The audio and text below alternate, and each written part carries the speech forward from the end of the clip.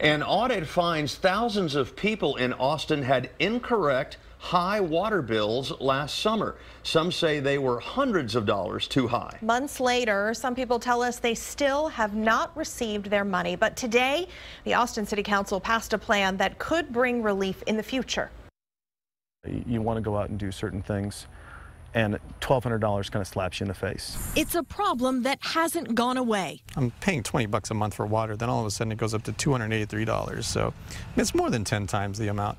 Michelle Mejia says she's feeling it in her wallet too. Adding a high water bill is just making everything a lot more complicated. Her water bills have jumped from $60 to $200.